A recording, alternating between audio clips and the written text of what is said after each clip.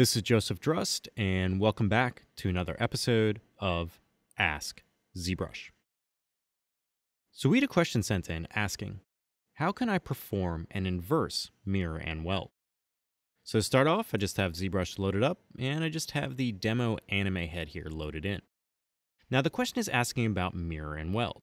So if I go to the Tool Palette, Geometry, Modify Topology, in here there is a button called Mirror and Weld.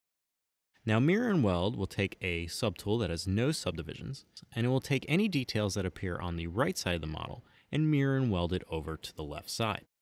So as an example of this, if I come over to the brush palette over here and open this up, and then say select the Chisel Creature Brush, in here, let's say I'm going to grab this spike 2 part here, and now I'm just going to apply this to the side of the demo anime head. So just clicking and dragging to draw out that VDM.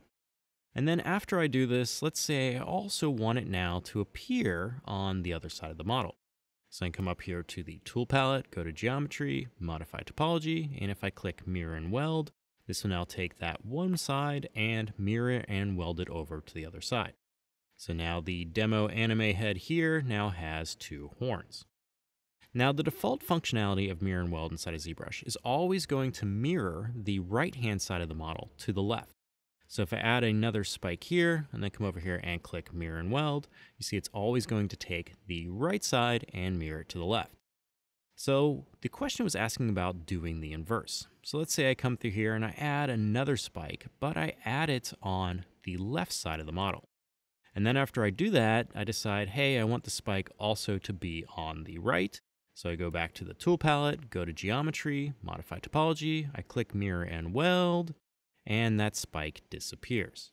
So this is happening because ZBrush is always going to take the right side and mirror it to the left. So how can I get the left side to mirror to the right? So to do this, we first just need to add our detail, and then we simply just need to take our model and perform a normal mirror, and then perform the mirror and weld. So if I go to the Tool Palette, and then go down to the deformation area here, in here there is a mirror button, and this will now take the model and just mirror it along one axis.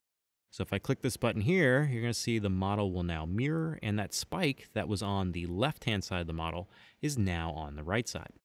So now that the spike is on the right side of the mesh, I can go back to the Tool Palette, go to the Geometry area, Modify Topology, and if I click Mirror and Weld, this will now transfer that detail to the other side, and now I have my mesh with those mirrored parts. So to quickly recap, in order to perform an inverse mirror and weld, what you need to do is take your model, go to the Tool Palette, go to the deformation area here, mirror it in one axis first. So now I've just mirrored it the other side.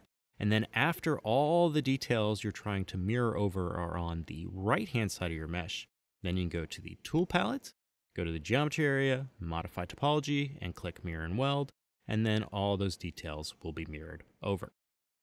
So if you have any other questions related to ZBrush pipelines or processes, please use the hashtag AskZBrush on Twitter. Happy ZBrushing!